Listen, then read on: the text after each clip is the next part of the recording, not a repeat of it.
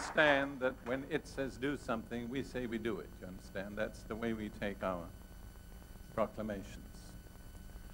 As the elect of God, holy and beloved, we put on tender mercies, kindness, humbleness of mind, meekness, long-suffering, bearing with one another and forgiving one another, if anyone has a complaint against another.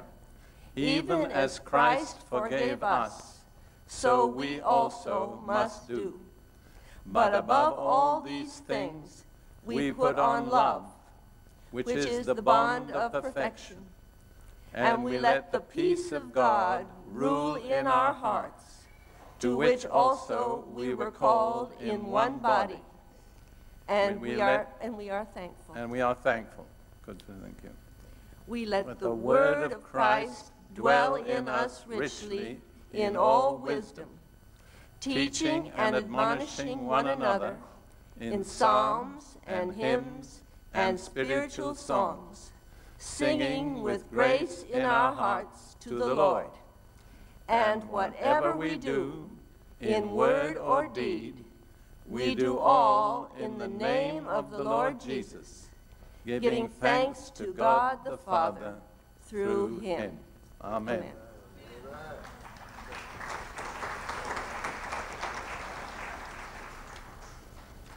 Now, in a certain sense, what I want to say in this closing message is a follow-on from what I was talking about last night. And I was shocked to discover that I'd preached for 2 hours. I'm not exactly apologizing because I couldn't have completed what I had to say in less.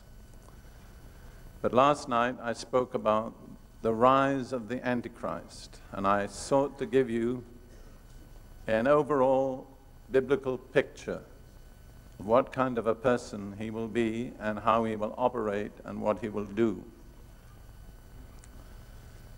I also told you that his title, one of his 3 titles in the Bible, is the wild beast.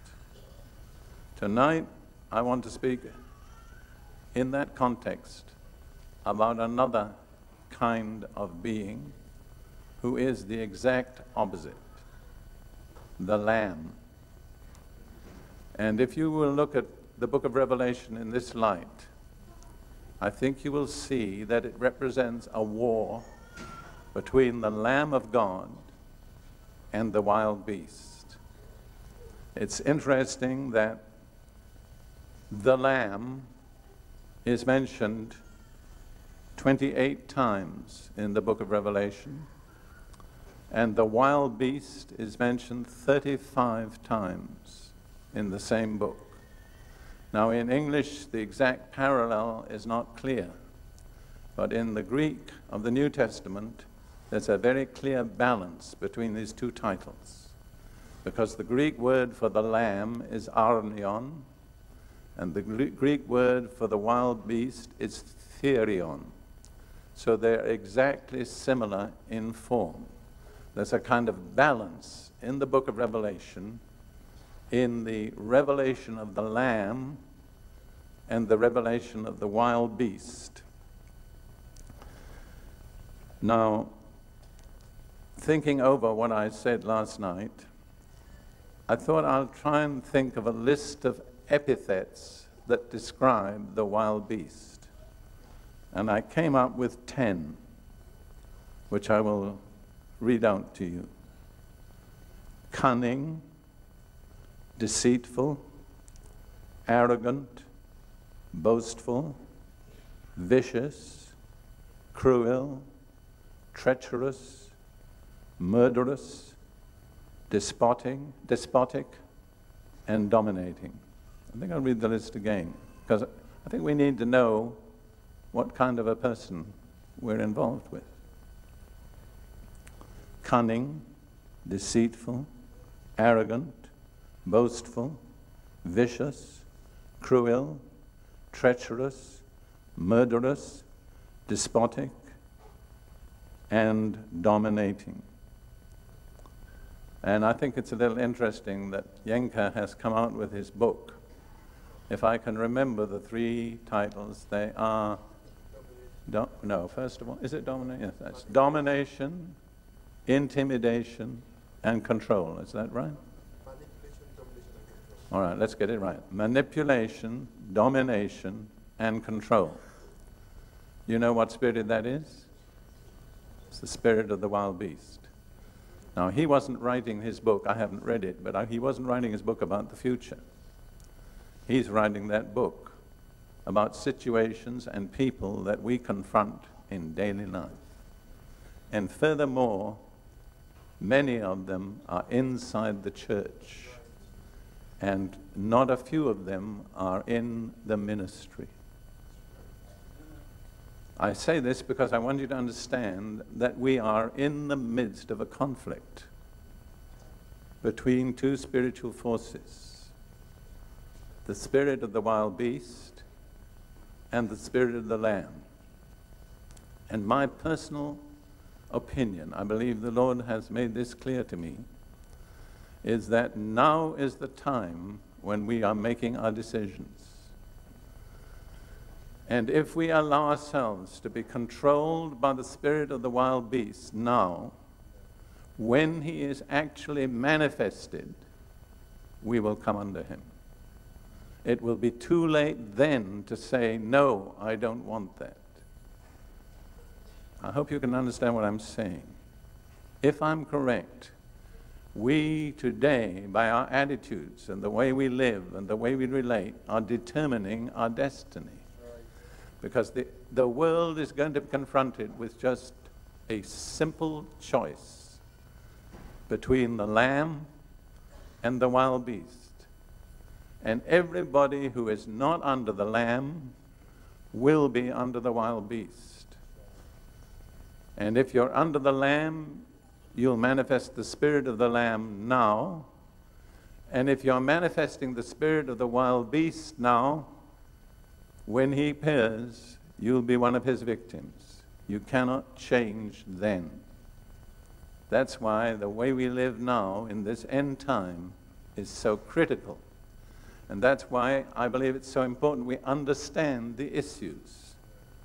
One thing I've learned about the devil, and I think David Pawson says the same thing, is what he hates most is to be exposed. And what I'm seeking to do in the light of Scripture is to expose him. And I know he doesn't like me.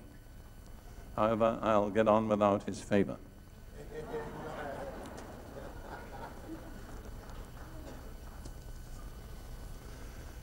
In Revelation 17, verses 12 through 14, this war that I'm speaking about is actually described.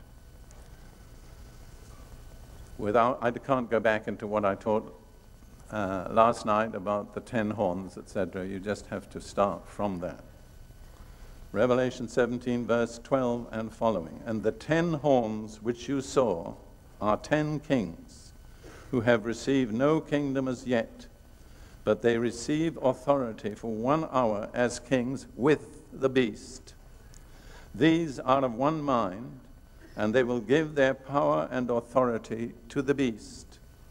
These will make war with the Lamb, and the Lamb will overcome them, for he is Lord of lords and King of kings, and those who are with him are called, chosen, and faithful. So there is a clear statement of the war. This war is really one main theme of the book of Revelation. There is a war between the beast and those who are associated with him and the Lamb. Who is the Lamb? Jesus, that's right. And you notice the kind of people that are with the Lamb? Did you see that? Those who are with him have 3 descriptions. They're called, they're chosen, and they're faithful. You see, Jesus said, many are called, but few are chosen. A lot of people are invited, and they may accept the invitation, but they don't fulfill the requirements. so they're not chosen. This is true of missionary calling. Multitudes of people are called, but they're never chosen because they don't meet the conditions. They don't fulfill the requirements. But after being chosen, there's one more requirement, which is to be faithful. And so if we are to be in the army of the Lamb, we have to fulfill those three requirements: called, chosen, and faithful. And I've been a Christian probably longer than most of you here. We talk a lot about the problems of young Christians. I want to tell you they're nothing compared with the problem of old Christians. Don't imagine it gets easier. It doesn't. It gets more complicated and more demanding the further you go. The pressures increase. But your strength should increase to be able to meet the pressures. Now, in John chapter 1, we have the Lamb very beautifully introduced by the man sent to introduce him, who was John the Baptist. And in John 1, verse 29 to 34, we have this divine introduction. The next day, John saw Jesus coming toward him and said, "Behold, the Lamb of God who takes away the sin of the world. This is he of whom I said, after me comes a man who is preferred before me, for he was before me. I did not know him, but that he should be revealed to Israel. Therefore I came baptizing with water. And John bore witness, saying, I saw the Spirit," that's the Holy Spirit, "descending from heaven like a dove, and he remained upon him. I did not know him, but he who sent me to baptize with water said to me, Upon whom you see the Spirit descending and remaining on him, this is he who baptizes with the Holy Spirit. And I have seen and testified that this is the Son of God."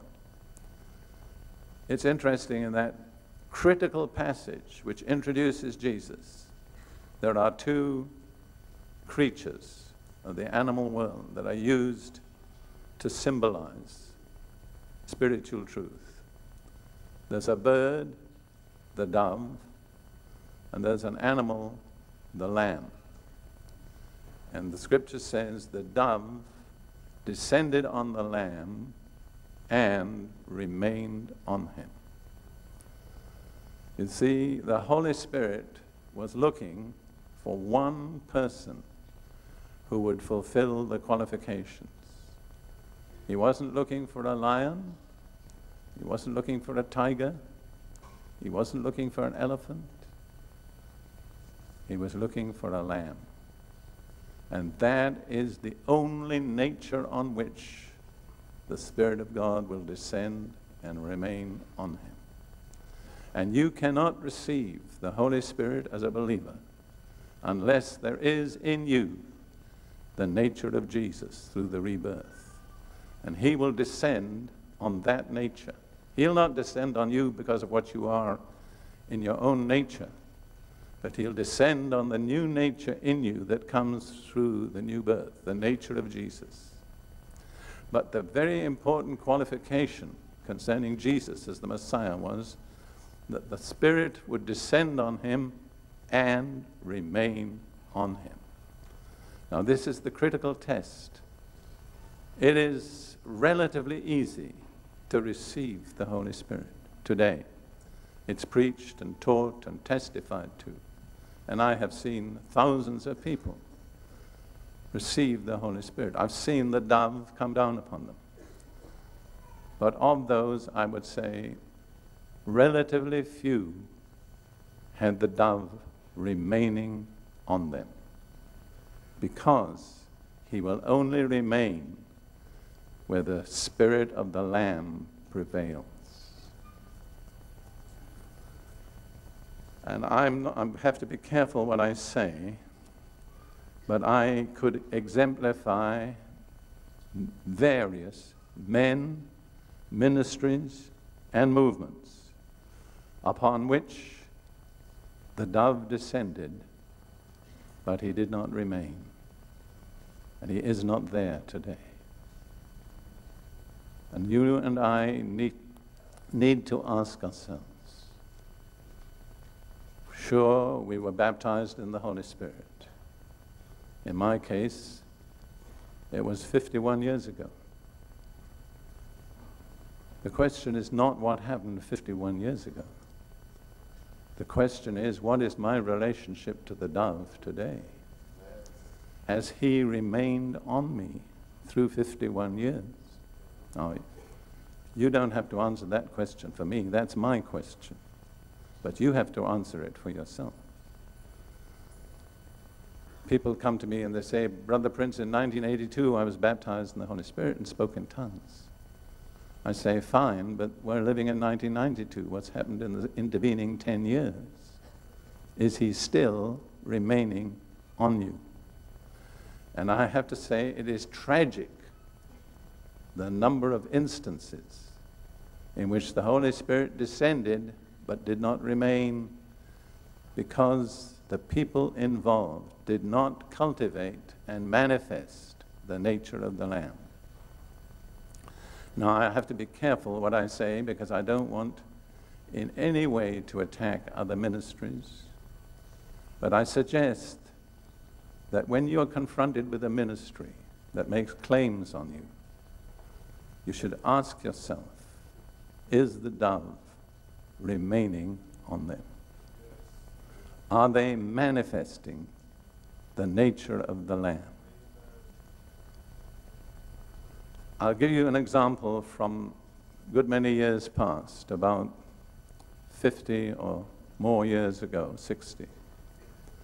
Between the two world wars, God gave to Britain two of the most outstanding evangelists that this century has witnessed. They were brothers in the flesh, George Jeffreys and Stephen Jeffreys. And I know people who knew them, who were in their meetings, who've told me personally. I don't think there's been another evangelist in this century with a greater or more powerful ministry than George Jeffreys. In those days, Pentecost was a kind of derided little sect, and few people were willing to pay the price to follow. But when George Jeffreys preached, he filled the Royal Albert Hall with 9,000 people without any effort. And as he walked down the aisles to the platform, as he came level with each row of seats, the power of God came on every person in those rows. George and Stephen were brothers. Both had powerful ministries. But they quarreled. Not merely were they brothers in the spirit, but they were actually brothers in the flesh. Yet they quarreled. They fell out. They could not work together. George Jeffreys was the founder of the Elim movement.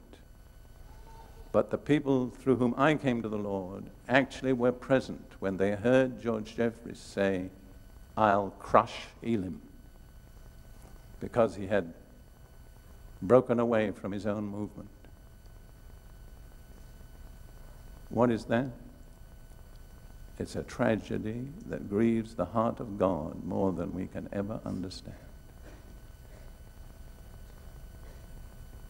One of the things about Pentecost and charismatic movement is we focus on power. I believe in power. Power is exciting. But there are things that are more important than power. Holiness is one, and love is another. And we need to ask ourselves, is the dove remaining on me? Am I manifesting, cultivating the nature of the Lamb? And I have to say, the nature of the Lamb is absolutely contrary to contemporary culture. I doubt whether there's ever been an age in which culture has been so totally opposite to the nature of the Lamb. I was asking myself, How could I briefly depict from Scripture the nature of the Lamb? And I felt God directed me to the Sermon on the Mount, to Matthew chapter 5, the well-known Beatitudes, the 8 persons or people of whom Jesus said, blessed. And you know, as a preacher, I meet scores of Christians who are seeking God's blessing. But I meet relatively few who realize that they have to meet certain conditions. And if you meet the conditions, you don't have to seek the blessing. The blessing will seek you.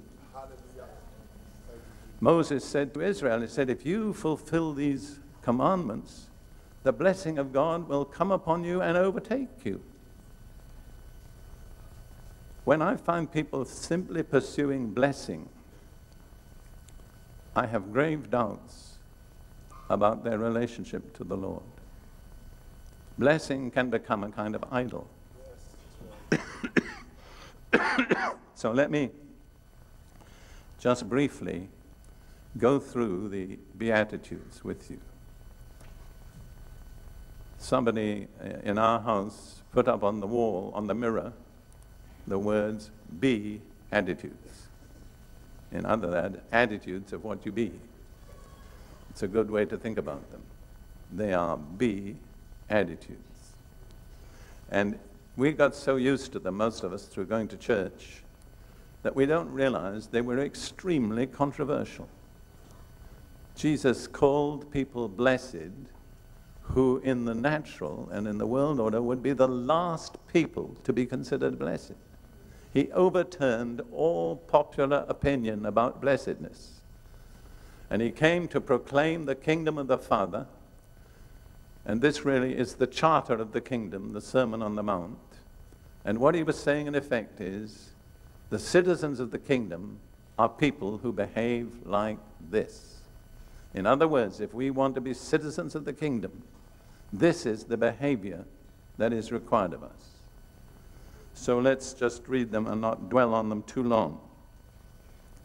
Blessed are the poor in spirit, for theirs is the kingdom of heaven. Now, very few people think it's blessed to be poor. It was a startling statement. Now, he did not speak about, I would say, financial poverty, but he spoke about spiritual poverty. There are 2 things in which God is said to be rich in the New Testament: rich in mercy and rich in grace. And the poor in spirit are those who realize how much they desperately need the mercy and the grace of God. They are not rich in their own esteem. The Greek word used means beggars. Let me ask this. Are you spiritually a beggar? Or are you rather satisfied with yourself? And do you feel you've come a long way and you're doing pretty well and you belong to a good church and your church is somewhat better than most of the others? That is not poverty of the spirit. There are 2 churches in Revelation which are an interesting contrast. They're the last 2 listed. And I believe each of them is a kind of type of a church at the end of the age. First of all, we'll turn to Revelation 3, verses 15 and following.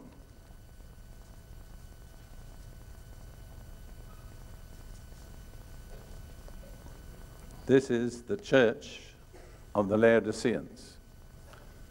Now, loosely interpreted, the word Laodicea means people's rights. The Greek word for people is laos. Dike is a right. So this is the church of the people who are claiming their rights. And Jesus says some of the most amazing things. I've read these words and pondered on them.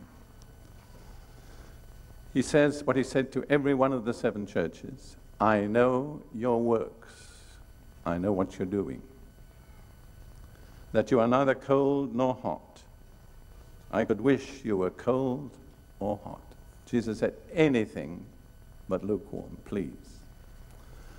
It comes to my mind that a good many years ago, I mean probably 25 years ago, I was invited to preach in a church in Canada.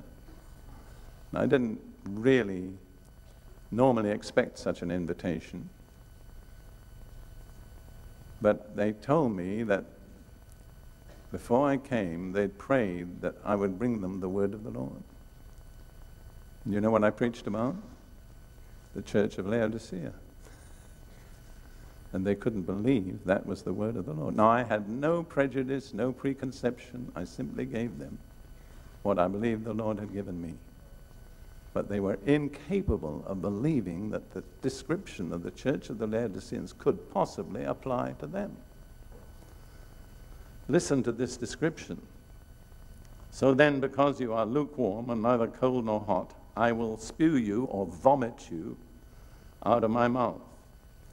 Because you say, I am rich, have become wealthy, and have need of nothing, and do not know that you are wretched, miserable, poor, blind, and naked, I counsel you to buy from me gold refined in the fire, that you may be rich.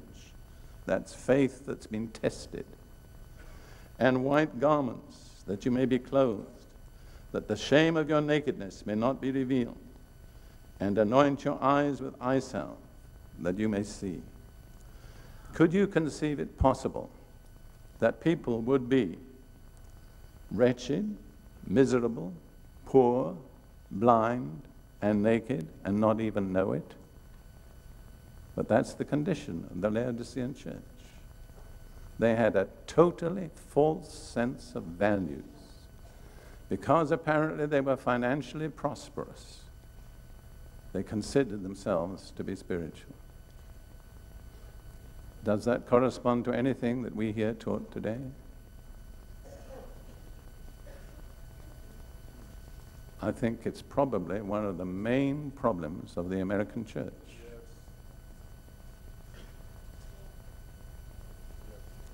Then we look back to the other end-time church, as I understand it, Philadelphia. Philadelphia means brotherly love. And to that church, Jesus said, these things, verse 7, says, he who is holy, he who is true, he who has the key of David, he who opens and no one shuts, and shuts and no one opens. I know your works. And brothers and sisters, bear in mind that Jesus knows your works. He knows what you're doing. He doesn't merely listen to what you tell him, but he knows what you do. I know your works. See, I have set before you an open door, and no one can shut it. For you have a little strength, have kept my word, and have not denied my name. Really, in a way, their great strength was they had a little strength. They could not rely on their own strength. They had to rely on God's faithfulness. I trust I can say this in the right way. I believe that is true of our ministry. We have a little strength. We're a relatively small ministry. But we have kept God's word. We have not denied his name. And he has set before us a door so amazingly wide that we can hardly believe it. In 1979, I started a radio program in the United States on 8 stations with a budget of $8,000 a month, and we didn't know where the money would come from. And I had no thought that that radio broadcast would ever go outside the United States. And I didn't do anything to plan it. I didn't do anything to arrange it. But that radio broadcast is now in 10 languages, 4 main Chinese dialects, Russian, Spanish, help me, Arabic, Mongolian, Tongan, and we're working on Indonesian. And I suppose every day it's more than possible that millions of people are exposed to that radio broadcast. That's a great door. But the Lord opened it. We didn't even ask him to open it. It didn't occur to us that that would happen. And that's only a part of our ministry. That's the brother here from Burundi. Where is he? He's not here. Can't, anyhow. He just came up to me and thanked me. He said, we have been receiving your teaching material regularly for years, and we've given it out to hundreds of people. Now, on our list of what we call our global outreach program, we have about 1,700 full-time workers in 120 nations who receive free our Bible teaching material. And my books, or part of my books, or some of my literature, has been translated into about 50 languages. Our video Bible school, which consists of 29 hours of teaching by me on video, is now translated into all the main languages of Eastern Europe, except Polish. It's in Russian, Hungarian, Czech, Serbian, Romanian, Albanian, and others. What? German. Thank you. Now, I don't say that to boast, but if I preach something that didn't apply, why should you listen to my words? What I want to say is, it works. God means what he says. And my main prayer is not that we'll get so many $1 million. It's that we'll be faithful to God's word and not deny his name. After that, God takes care of the consequences. But I believe really that these two churches represent in a way the two main thrusts of what is happening in the spiritual realm in the church today. There are many, many churches like Laodicea.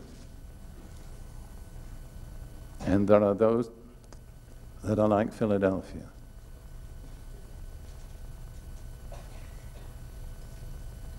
And I think we need to ask ourselves, what am I involved in? What am I giving my time and my finance to? Is it some little self-perpetuating group of people who meet weekly on Sunday mornings, and when they separate, they say, God bless you, brother, see you next Sunday? That doesn't interest me. And one thing I find difficult is a congregation that consists of people of all of the same color and the same social status. I'm really not happy. I like a good mixture. Amen. Different colors, different social levels, different languages. That's where I'm happy. Yeah.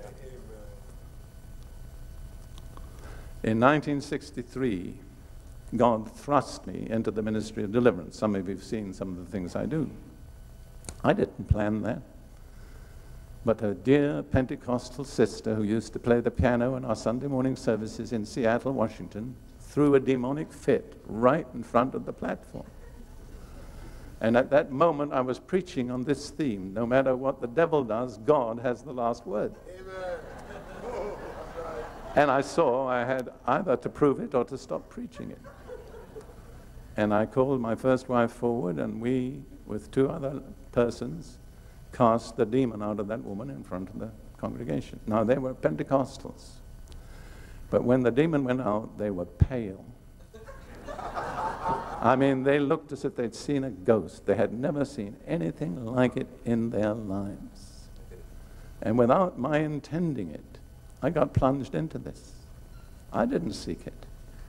If I'd been given an option, I'd have chosen something much more romantic. But something happened. That girl was wonderfully delivered. It took about 2 hours in the pastor's office on Sunday morning. About half the time she was tearing her clothes off, which is not the normal procedure for the pastor's office on Sunday morning. She never came back to that congregation. And I realized she was ashamed to be seen by those people. And that faced me personally with a challenge. I said, what am I supposed to be pastoring? Is this a middle-class social club that meets on Sunday mornings? Or is it a place where those with desperate needs can come and find help? And I made an important decision. I said, for me, I'll go for the people with needs, whether it's respectable, whether they behave nicely in church, whether we have dignified services. All of those are secondary. Let's be real. The theme of this conference is reality, and what I'm telling you tonight is reality. Amen. I thank God for Brother Mahesh. He's been one of those that has been in the battle with us. And he's been on the battle on his own too. But we, in a way, started together. And we've come a long way. Not because we're great, but because we have a little strength, we've kept God's word, and we've not denied his name. So, what kind of congregation do you want to belong to? What kind of activity do you want to be involved in? Let's go back to the Beatitudes very quickly. The next one is, blessed are those who mourn, for they shall be comforted. Now, nobody considers it normally a blessing to mourn.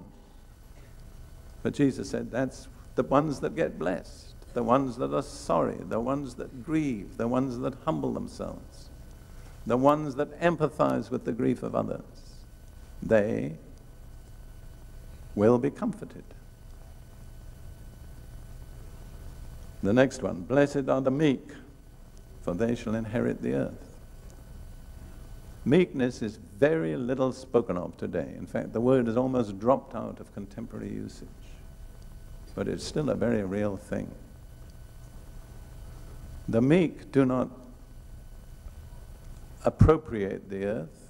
They do not dominate the earth. They inherit the earth. That's a test of faith. Are you willing to let God allot you your inheritance without grabbing for it, without fighting for it?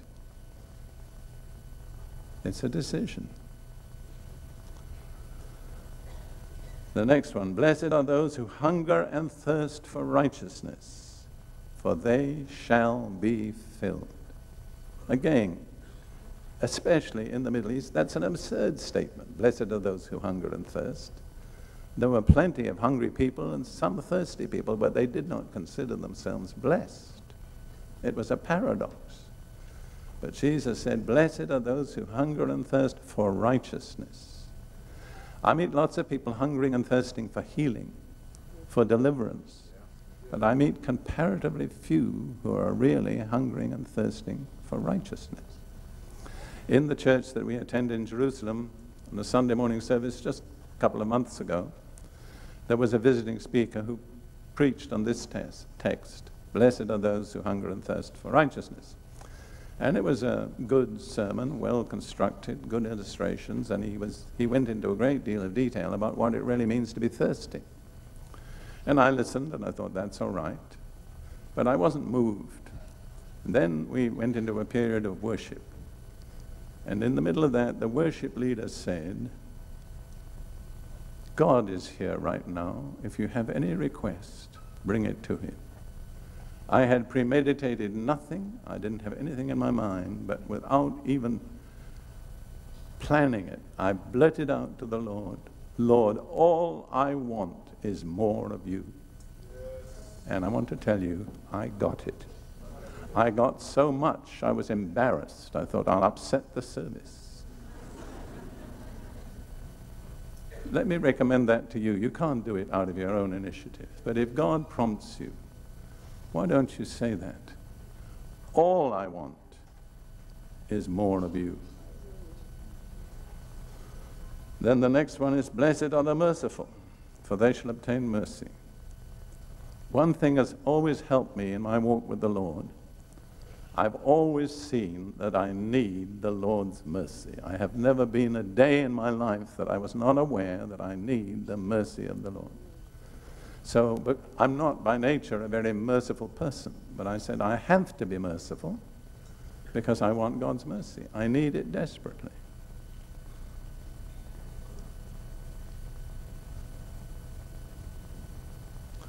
I was impressed by the words of the Apostle Paul in 1 Corinthians 7, verse 25.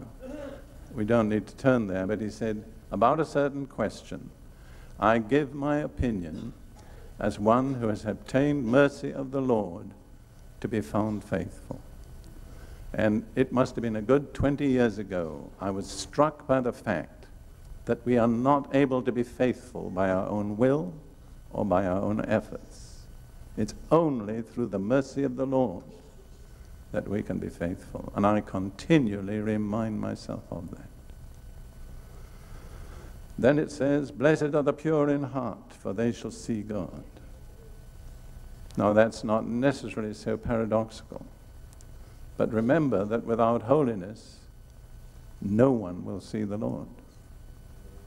And holiness, I think, is purity of heart. It's not keeping a little set of religious rules.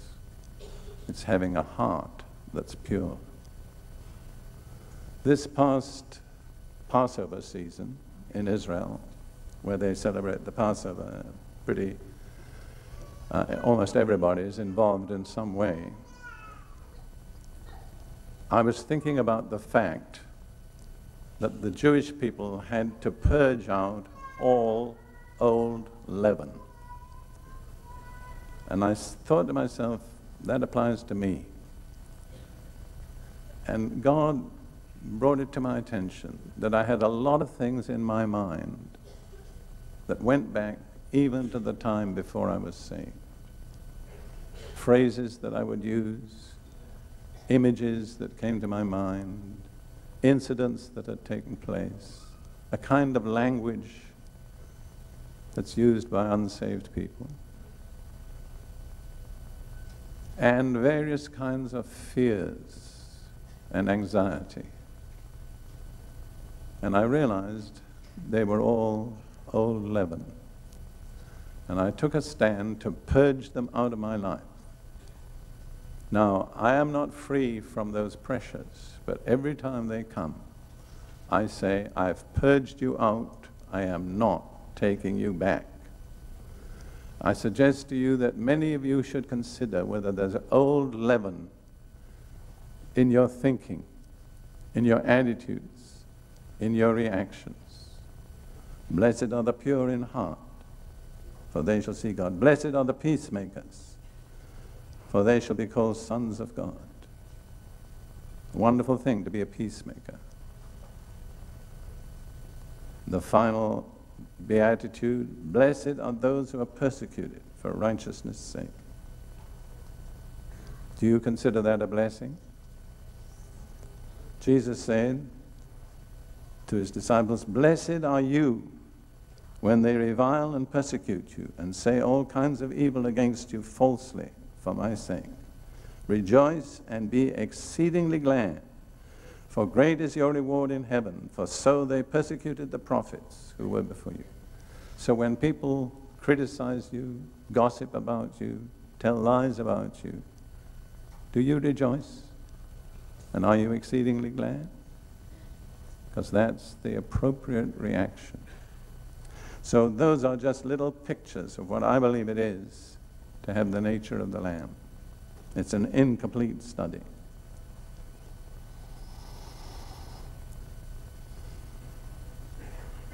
But let me close this particular section with one glorious fact. In this war, it's the Lamb who wins. Hallelujah. Glory to God. Bless the Lord.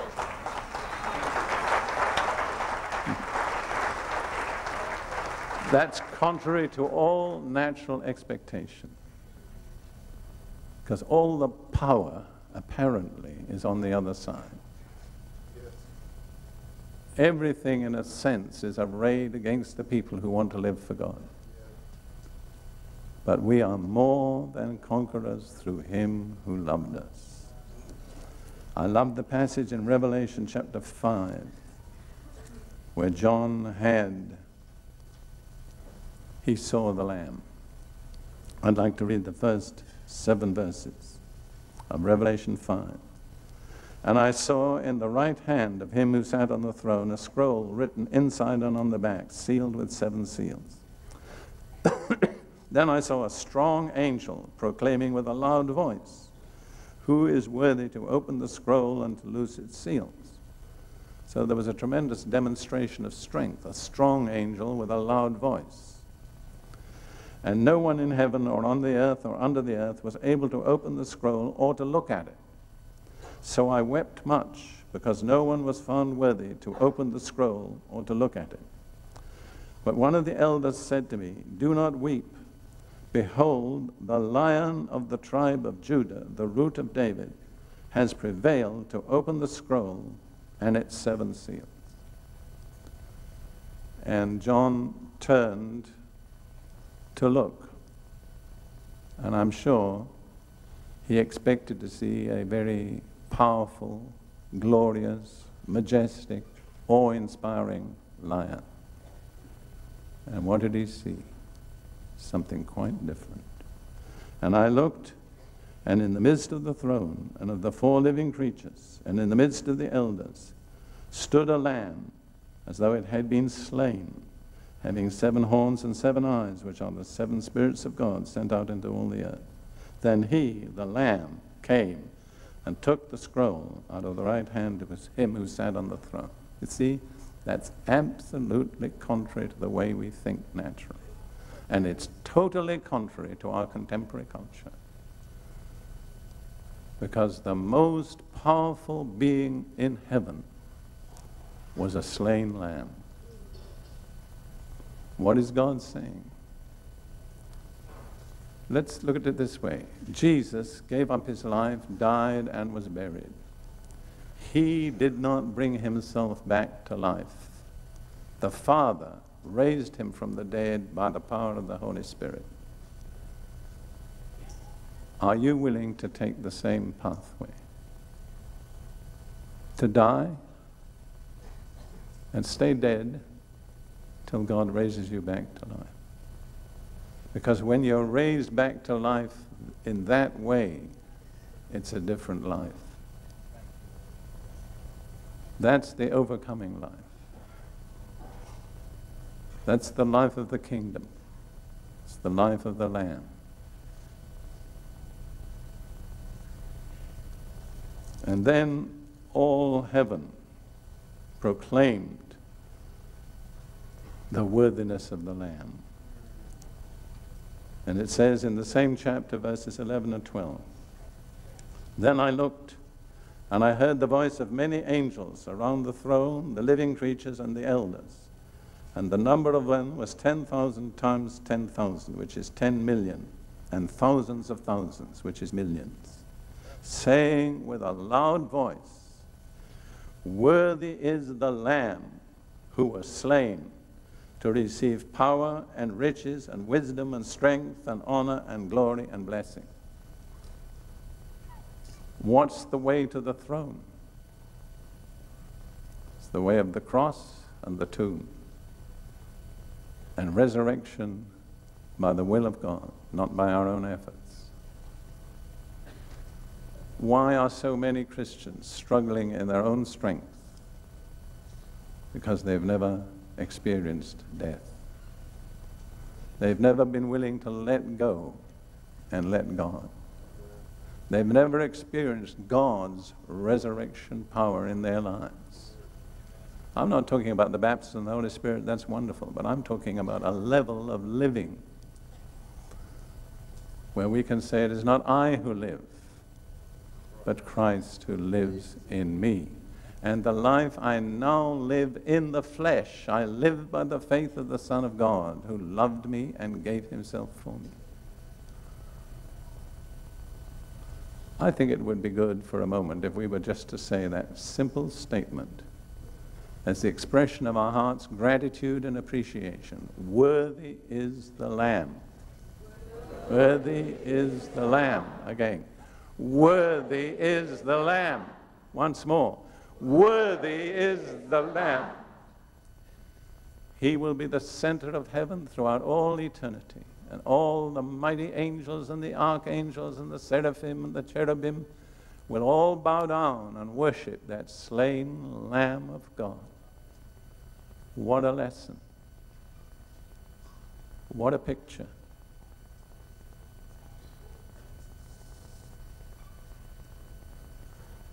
I come back to that thought. There are two super spiritual powers at work amongst humanity today. The spirit of the Lamb, the spirit of the wild beast. The spirit of the wild beast is a spirit that grabs, dominates, controls, manipulates, and gets everything under its power. It's the spirit that prevails in the political world. It's the spirit that prevails in the business world. Which spirit prevails with you and me? The wild beast or the Lamb? And I don't believe there's anything between the two. I don't believe humanity is going to have any other option. They're going to have precisely the same choice that God gave to Israel. Do you want Jesus or do you want Barabbas? And at that moment, we will have made our choice. If we have been living under the power of the spirit of the wild beast, we will not be able to change. I believe that power is taking humanity over already in the invisible realm. And when the Antichrist is manifested, he will already have his followers. And I'm not speaking to you as different from myself. I am continually concerned in my own mind to be sure that I will not come out on the side of the Antichrist. Amen. This is not a theory. It's for me a very real, practical issue. Now, I have one more thing to say, and I wasn't sure whether I should say it. I told the people who I had lunch with that if I preach this, unless it's in the anointing of the Holy Spirit, it's totally in vain. But I want to talk to you for a moment about revival. In a practical sense, revival in Great Britain. In 1953, when I was pastoring a very small congregation in Bayswater, London, one night I woke up about 2 a.m., which seems to be the time that God wakes me up. And God spoke to me audibly. That's the only ever time I've heard his voice audible. And I'm not meaning that that's necessarily more authoritative than any other, but it was unique for me. And he didn't make any introduction. He just made certain statements. And the first statement was this: there shall be a great revival in the United States and Great Britain. Now, I was not the least bit interested in the United States in those days. It was before the days of jet travel, and we had very little money, and as far as we were concerned, the United States was a remote country. Then the Lord spoke to me about my own ministry, briefly, and I don't ever feel free to say what he said. But he closed with these words: but the condition is obedience in small things and in great things, for the small things are as great as the great thing. And I went to the Bible and I studied it, and I saw that almost everywhere in the Bible, when it speaks about small and great, it always puts small before great. I also have read a certain amount about revival, and I observed that one condition that God's people always have to fulfill is obedience. And sometimes it's doing things that seem very silly or unrelated to the issue of revival. And here I am, 39 years later, I have never forgotten what God said. I have always believed it was God who said it. And I, in a sense, have been waiting to see when it would come to pass. Here I am, 77 years old, and I have the impression I will not be taken by the Lord until I've seen it. That's my personal, subjective opinion. And I am deeply concerned for my own country, Britain. As I said, I think last night, there's no one here more British than I am.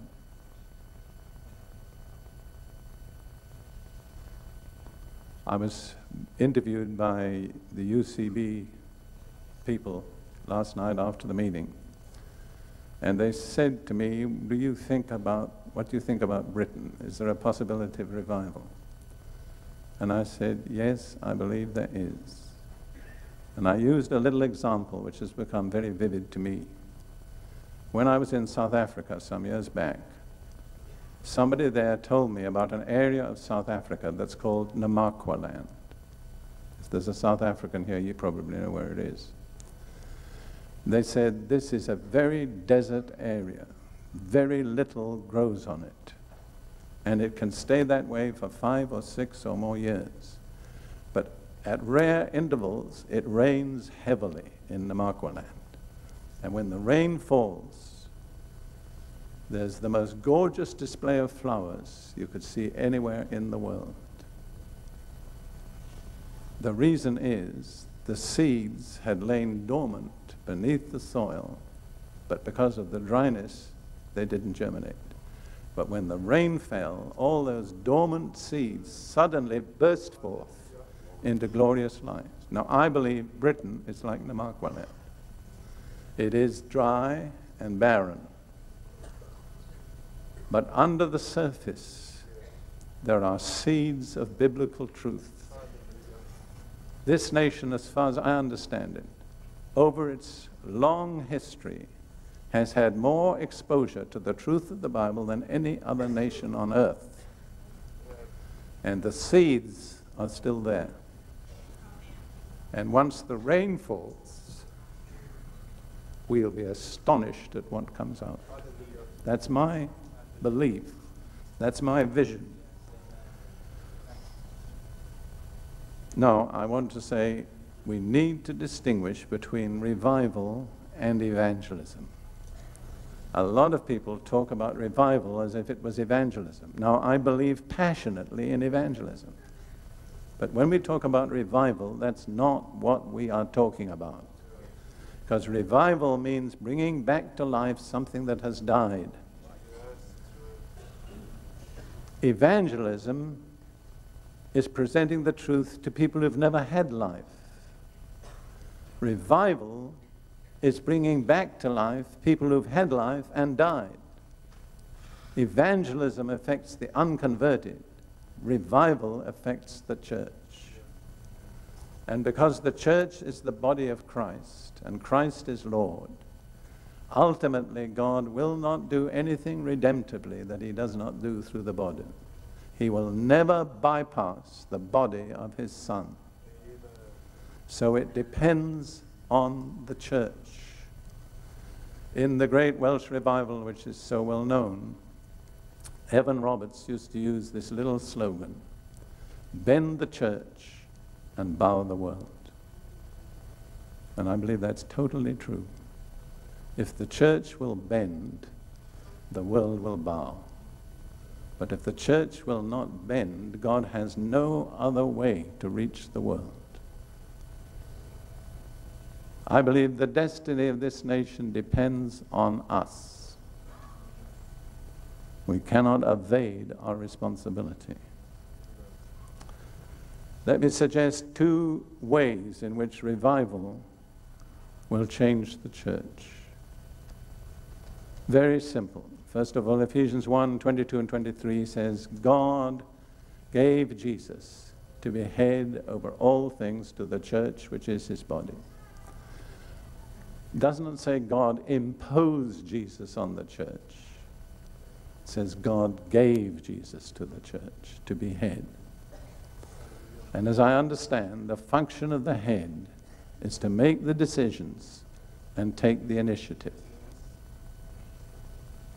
And I would suggest to you that there is very little in the church today in which Jesus is permitted to make the decisions and take the initiative. The initiative has been taken out of his hand. And it's in the hand of human groups, committees, and others, boards. I'm naughty. I've repented of this because our ministry has a board. But as a young preacher, I used to be against boards. And I once said, after all, the New Testament does say that there is a use for boards. Because when Paul and his companions were shipwrecked on the island of Malta, they got to shore, some on boards and some on pieces of the ship. Well, I've repented of that wrong attitude. But boards are not Jesus Christ. In that little book that I've just made available, the Destiny of Israel in the Church, I wrote a sentence which arrested me. I thought, did I write that? And in essence, what I said is this: God only endorses and blesses that which he himself has initiated. And I observed that things which God has initiated, they flourish, they move, they grow, they have life and power. And you understand, it's the height of presumption for us in the church to take the initiative out of the hands of Jesus Christ. But really, there is very little serious attempt to find out what he's planned. Now, there are groups that do it. I could name some, but I think I won't, because it would create problems for them, for one thing. But I believe there has to be a revolution if there's going to have a revival, in which Jesus truly becomes head over all things to the church. Ruth and I are members of a church, so is Mahesh, in Fort Lauderdale, called Good News Church. So when you have GNC, it can stand for Good News Crusade or Good News Church. And about a year and a half ago, I preached on this issue of the headship of Jesus. And it was one of those occasions when I stepped beyond what I planned. And I said to the church, and particularly to the three men in leadership, you have to decide who's head. Are you willing to let Jesus in and really make the decisions and form the plans? And next week in the bulletin, they put, come on in, Lord Jesus. Now, I wouldn't say by any means he's totally ahead, but I believe they are moving in the right direction. The other area which will be affected by revival is the bride. The church's bride. I mean, there are many other areas, but that's the one I want to mention. In Revelation 19, verses 6, 7, and 8, it says, and I heard, as it were, the voice of a great multitude, as the sound of many waters, and as the sound of mighty thunderings, saying, Alleluia, for the Lord God omnipotent reigns. Let us be glad and rejoice and give him glory, for the marriage of the Lamb has come, and his wife or bride has made herself ready. Would you notice that the bride has to have made herself ready? Do we today see a church diligently making herself ready? In most places, there's very little evidence of that. And this is how she made herself ready. To her it was granted to be arrayed in fine linen, clean and bright. For the fine linen is the righteous acts of the saints. So the material that we will wear for our wedding dress is our righteous acts. There are no righteous acts, no material.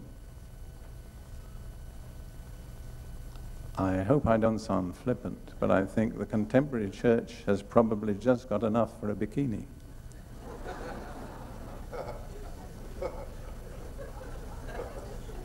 That's not suitable for a wedding. We have got to produce the righteous acts appropriate to our profession of faith. One righteous act that we've spoken about many times is proclaiming the gospel of the kingdom in all nations. If we don't do that, we cannot expect to have the kind of clothing that's appropriate to the wedding. As I understand it, when you believe in Jesus Christ as your personal Savior, His righteousness is imputed to you. That's imputed righteousness. But what it talks about here is outworked righteousness, righteous acts. So your righteousness imputed has to be expressed in righteousness outworked.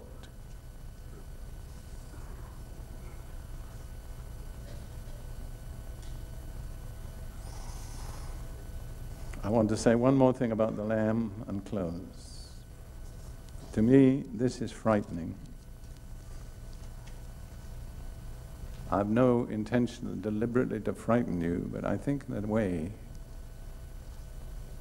sometimes we need to be frightened. Years ago, after a deliverance service, a lady came up to me and said, "Brother Prince, you scare me." And I said, "I think maybe you need to be scared." This personally frightens me. It's the last verses of Revelation chapter 6. It's interesting to me because Ruth and I read Revelation through 2 or 3 times, and we didn't really get any great understanding. But now I find, without seeking it, I'm just preaching out of Revelation. You see, if you take God's word in, you don't have to do a lot of reasoning. Sooner or later, it'll come out. So I'm going to read Revelation chapter 6. Verses 12 through 17, and this is my closing passage. I looked when he opened the 6th seal, and behold, there was a great earthquake. And the sun became black as sackcloth of hair, and the moon became like blood. And the stars of heaven fell to the earth, as a fig tree drops its late figs when it is shaken by a mighty wind. Then the sky receded as a scroll when it is rolled up, and every mountain and island was moved out of its place. That is a major earthquake. I believe it's going to be the close of the age.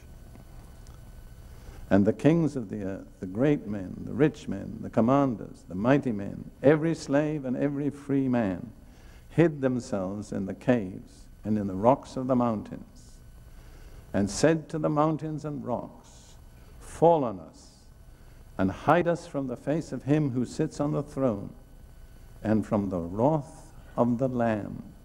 For the great day of his wrath has come, and who is able to stand?" How many of you have ever seen an angry lamb? I don't believe there ever has been such a thing. It's totally contrary to the nature of a lamb. But in this climax of history, the people who've rejected God's mercy will have a revelation of an open heaven, and through it they will look on the most terrible and frightening sight that ever confronted human eyes: the wrath of the Lamb. Because when God's mercy and patience have finally been exhausted, then there will be a revelation of Jesus such as no one has ever seen: the wrath of the Lamb. And as I understand it, people would gladly be crushed under rocks or mountains rather than have to face this terrible spectacle of the wrath of the Lamb.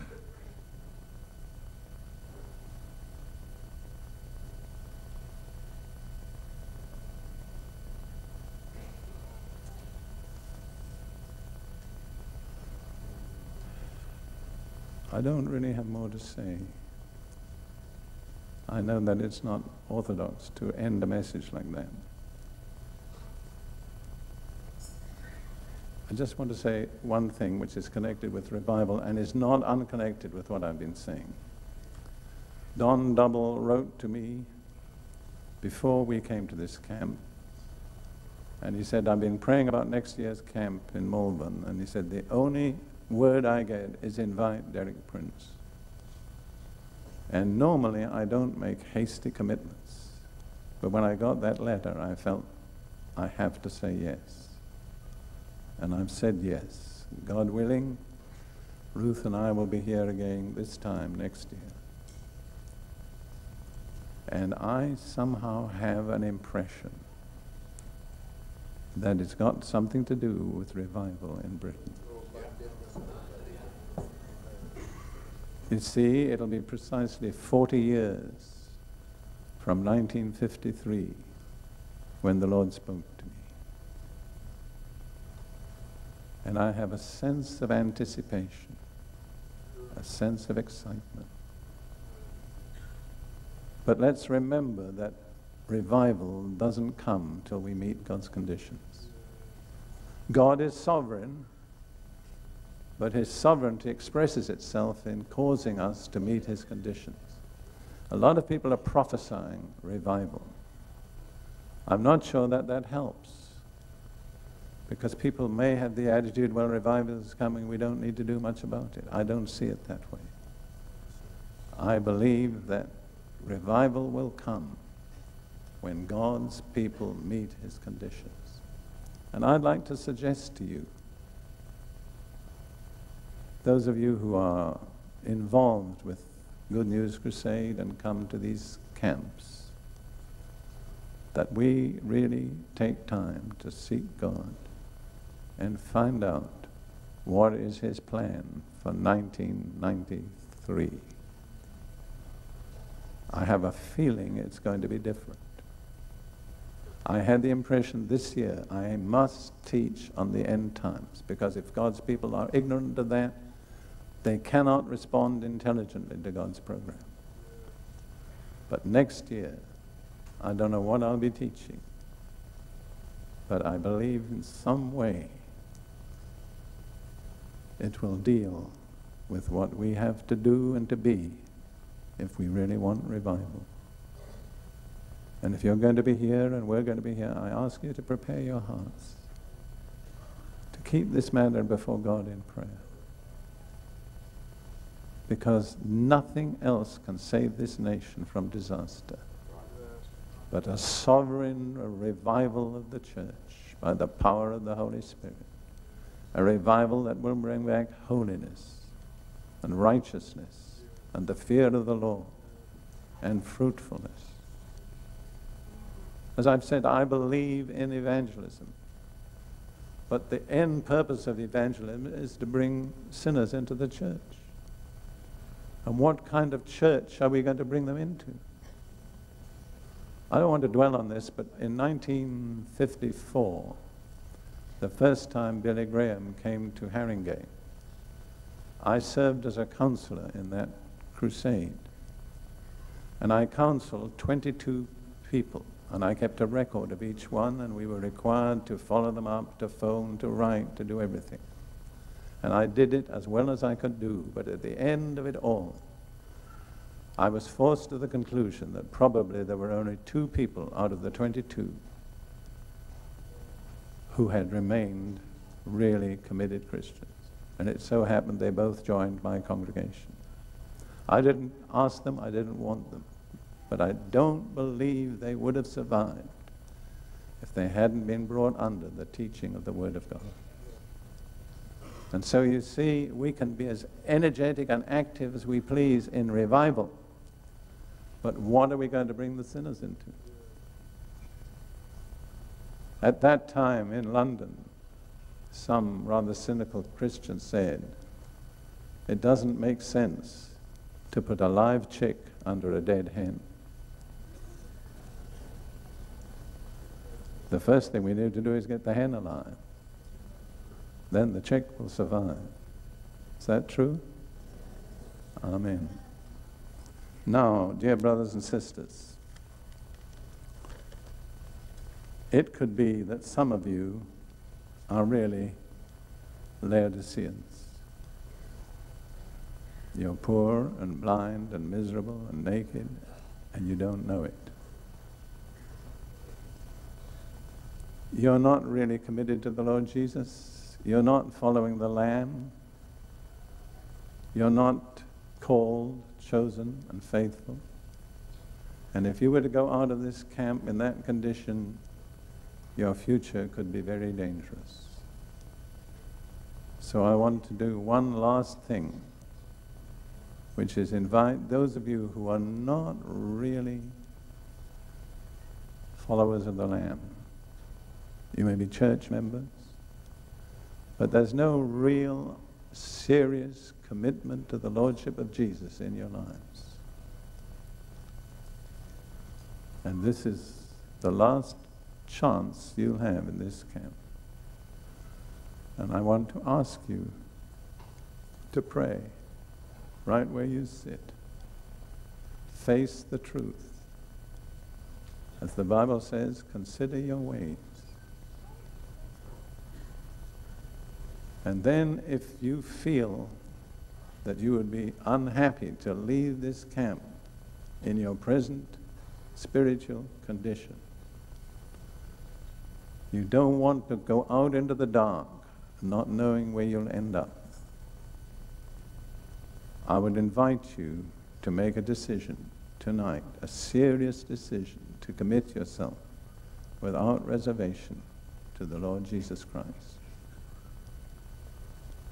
and do whatever He leads you to do.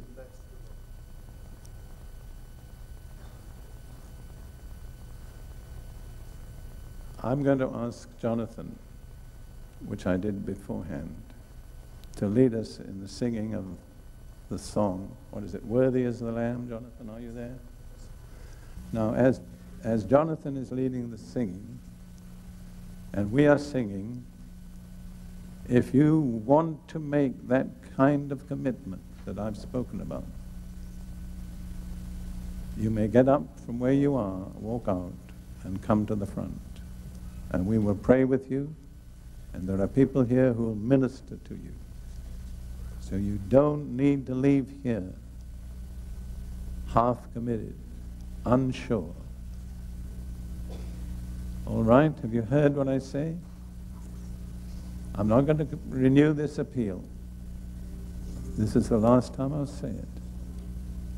But if you are really concerned about the well-being of your own soul and the future of your life, you'll never have a better opportunity than you have here tonight to settle it. I just want to say that the Holy Spirit shows me that there are at least 2 men here tonight who are halting between 2 opinions. And this may be your last chance to come on the side of the Lord Jesus.